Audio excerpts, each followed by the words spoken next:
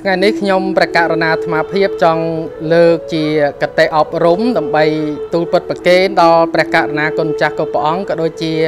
ប្រជាពុទ្ធបរិស័ទញោមញាតប្រុសស្រីទាំងអស់ទាំងក្នុងនិងក្រៅប្រទេសក៏ដូចជាមិត្តទាំងអស់ជាទីស្រឡាញ់រាប់អានតកតងទៅនឹងប្រធានបទថ្ងៃនេះគឺអាត្មាភាពបានជាយាមសិក្សាស្រាវជ្រាវជាប់ជាមួយនឹងការយល់ឃើញនិងទស្សនៈអប់រំរបស់ព្រះសម្មាសម្ពុទ្ធអាត្មាភាពរកឃើញតកតងទៅនឹងខំ7យ៉ាងដែលយើងគួរមាននៅក្នុងខ្លួនខំ7យ៉ាងខំទី1គឺខំព្យាយាមសិក្សារៀនសូត្របងប្អូនទាំងអស់គ្នាគុណចាស់គ្រប់ព្រះអង្គយើងត្រូវដឹងថាកិច្ចសិក្សានឹងសំខាន់ណាស់កិច្ចសិក្សានៅលើពិភពលោកនឹងគេចាត់ទុកថាជារឿងសំខាន់ទី1អញ្ចឹងបានជាមានកំណាព្យអប់រំថាកិច្ចសិក្សាត្រូវចាត់ថាជាទី1ត្រូវខំប្រឹងហើយបោះពួយឲ្យណាស់ណាកុំស្រវឹងជ្រុលជ្រមុជនឹងស្នេហាត្រូវសិក្សាឲ្យចេះសិនសឹមគិតក្រោយប្រុសមិនខ្វះស្រីមិនក្រល្អកកនៅងងោកក្បាលងងុយមិនខ្វះសោះចាំទទួលអ្នកសិក្សារៀនសូត្រនោះដោយស្ម័គ្រស្មោះអស់ពីពោះពិតមិនខានតែបើយើងគិតពីរឿងស្នេហាវិញមិនចំណេញនៅចំណេះផេះចង្ក្រានក្រវិជ្ជាដោយក្រអ្វីគ្រប់ឋានយើងគ្រប់ប្រានគួរសិក្សារៀនសូត្រអើយអាហ្នឹងទី1សំខាន់ណាស់កាលណាបើយើងរៀនចេះហើយកុំ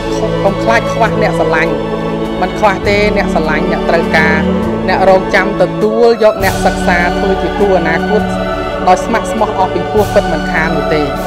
នឹងខំទី1ហើយខំទី2អីគេបន្ទាប់ពីយើងសិក្សារៀនសូត្រចេះដឹងហើយយើងគឺតកតងទៅនឹងខំជាយាមរកទ្រព្យតែមានចំណេះហើយទ្រព្យរួចចូលហើយតែមានចំណេះហើយជំនាញពិតប្រាកដណាញាតិញោមនឹងខំទី2ខំជាយាមរកទ្រព្យដោយសុចរិតហ្នឹង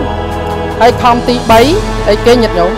ខំជាយាមមិនឲ្យបាបកើតឡើងនៅក្នុងខណ្ឌសន្តានអាហ្នឹងខំទី3ណាព្យាយាមដឹងថាមានអំពើអាក្រក់ដឹងតែមានបាបនឹងចង់កើតឡើងយើងព្យាយាមលុបបំបាត់ព្យាយាមកែកំហុសខ្លួនឯងមិនមែនដឹងខុសហើយយើងនៅតែខំប្រព្រឹត្តទេខំមួយទៀតនោះគឺ